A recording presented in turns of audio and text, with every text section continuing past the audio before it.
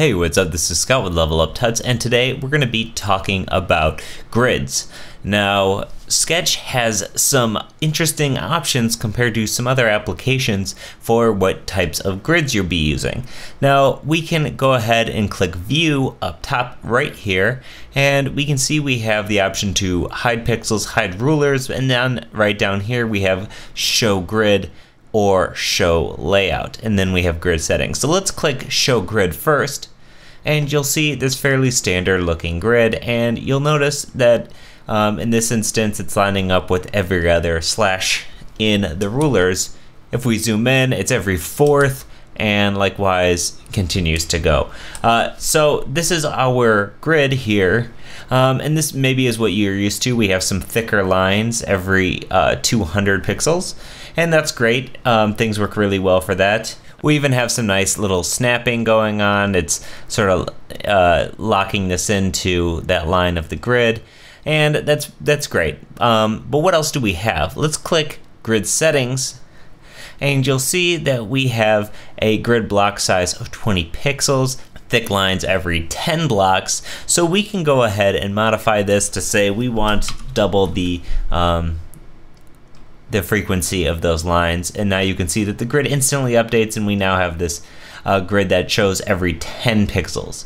So again, this is really great for this type of grid, but let's say you're working on a website, and a lot of websites these days are built in grid frameworks where they have columns and gutters and things like that. So they have the option to use Show Layout. So when we click Show Layout, what we have instead of our normal grid is we actually have a web style grid where we have columns and gutters and things that you'd be used to for maybe whatever grid framework that you're working in. And so you might be thinking, great, but this isn't the grid I need. Well, you can actually modify these grids within the grid settings again, and you're gonna have a ton of options. Notice how this is, its default is the 960 grid width with 12 columns. However, you can change the amount of columns to be whatever you need, and we have the grid width or the gutter width and the column width. Now these are going to be in sync with one another, so you'll notice as I'm making the columns wider, the gutters are becoming more narrow. Now we can also even add in rows just like that, and we now have a gutter and row height as well. And we can choose to draw all of the horizontal lines. That way, if you want to have like your paragraph spacing or something like that, you can set that all up here, and we can change those heights really easily. Now, if there's a grid that you're using all the time, let's say you have like a 1440, let's say 16 column grid, and let me get back into settings here. I have these column widths. I'm gonna go with 20 pixel gutters, just like that. This is a grid that maybe you use all the time, so let's go ahead and make this our default.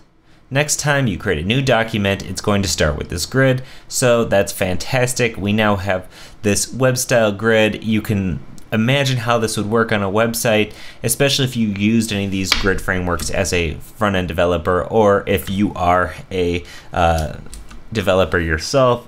You know, you're probably familiar with coming across this style of grid.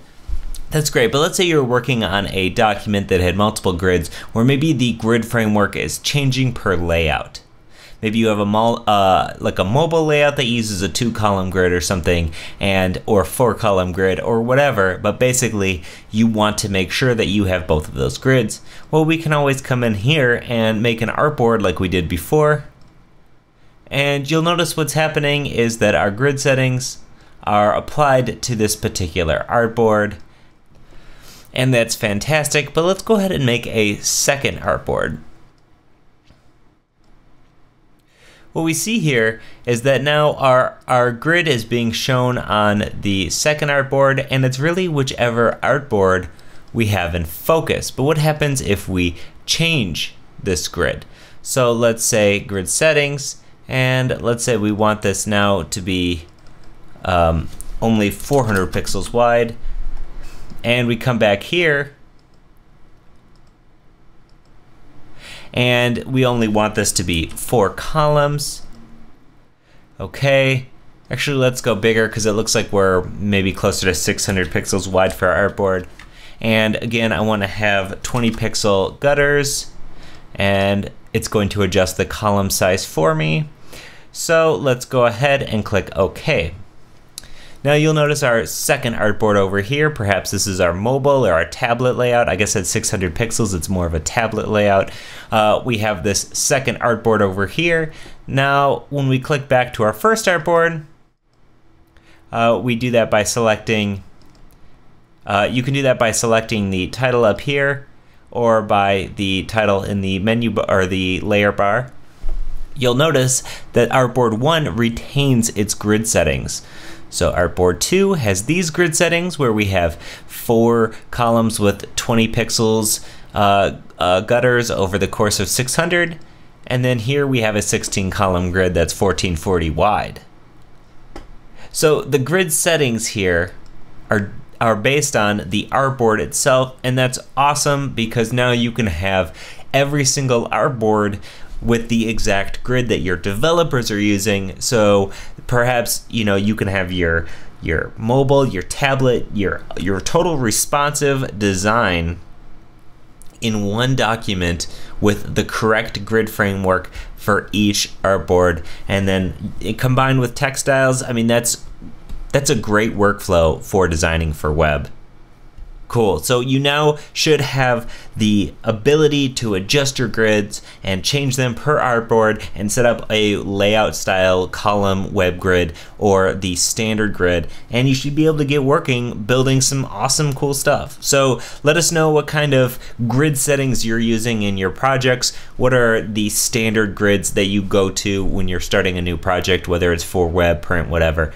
So as always, this is Scott with Level Up Tuts. If you have any questions or comments, leave a comment in the video or hit us up at Facebook, Twitter, and anywhere. Subscribe to our channel on YouTube. Basically, we have lots of content coming all the time, and we would love for you to keep watching. So thanks for watching, and we'll see you in the next one. Bye.